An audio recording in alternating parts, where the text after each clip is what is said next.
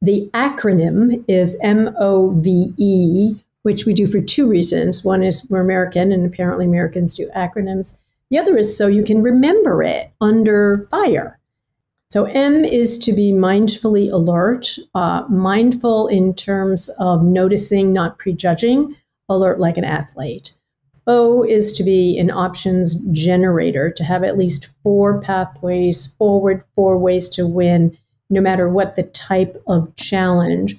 V is to validate your vantage point. So much of business failure is, say, for over-optimism or over-cautious, and how to kind of really see reality for what it is, which gives you a vantage point.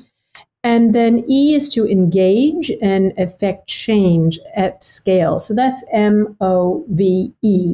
And each one of those has multiple chapters.